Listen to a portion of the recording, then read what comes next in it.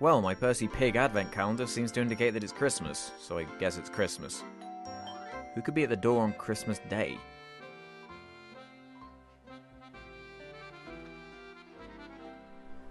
Gotta go fast!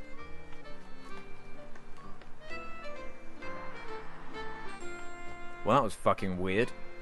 Oh look, he left a parcel. The Hello Kitty wrapping paper's a nice touch.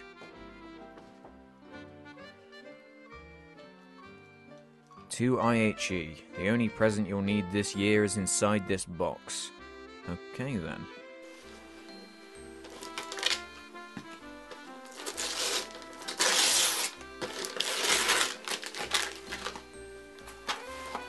My name's James.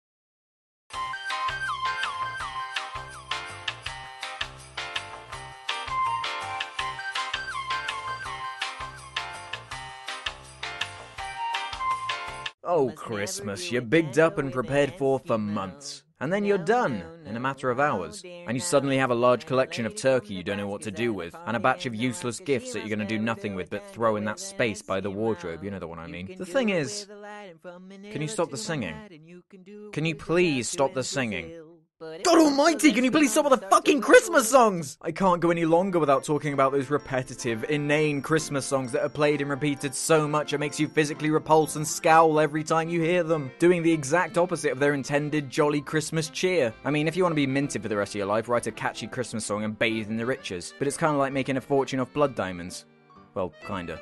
Or not at all really, but you get what I mean. You know, as far as commercial holidays go, I reckon Christmas is still probably one of the most genuine. Personally, I'm not really bothered about the whole gift thing. It's just quite a nice time to sit around and eat. Just eat, and then eat some more, and then top it all off by eating again. Not to mention the fact that it's actually pretty important to the economy. Something like a quarter of all personal spending takes place over the Christmas holiday season. That's bananas.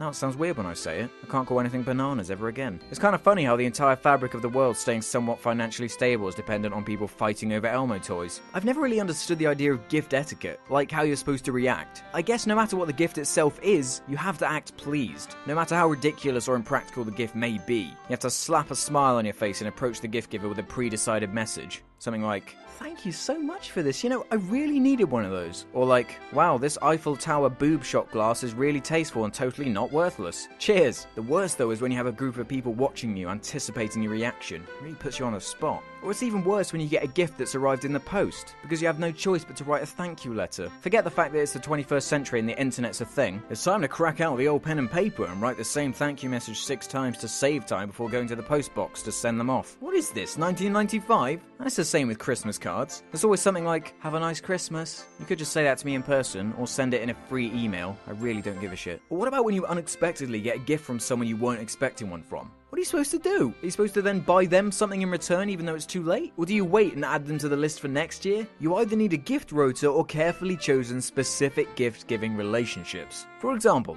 before you go out handing out presents willy-nilly, you both need to clearly state that gifts are going to be exchanged at very specific points in time. Me and my friend who isn't James have a deal where we have to try to buy the worst possible gift for each other. This year he got me a paint-your-own gnome wrapped in Minion wrapping paper. You may think he's won, but here's what I got him.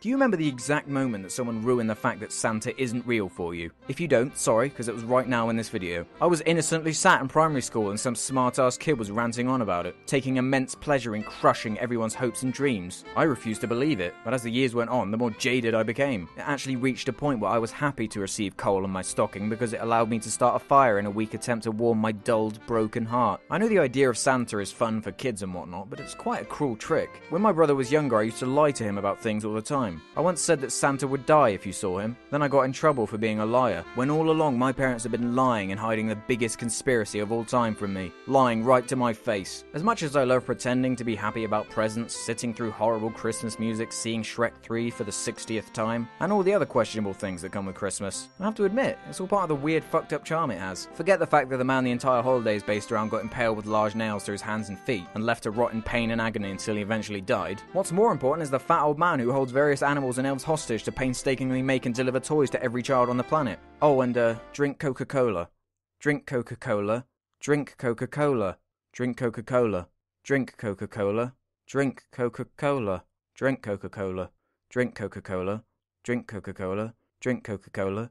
Drink Coca-Cola. Drink Coca-Cola. Drink Coca-Cola. Coca-Cola. Drink... What? What did you expect to achieve by sending yourself in this comically tiny box? I don't know, mate. Well, I know what to do with you. No! No! No!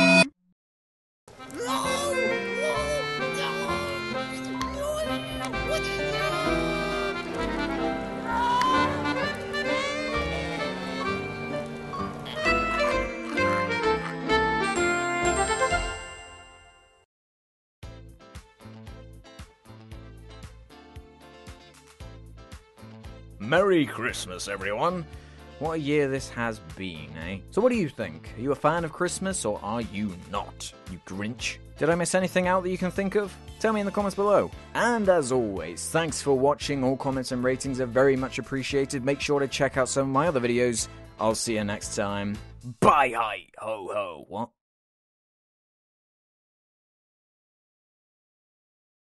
You can never do a tango with an Eskimo. No, no, no!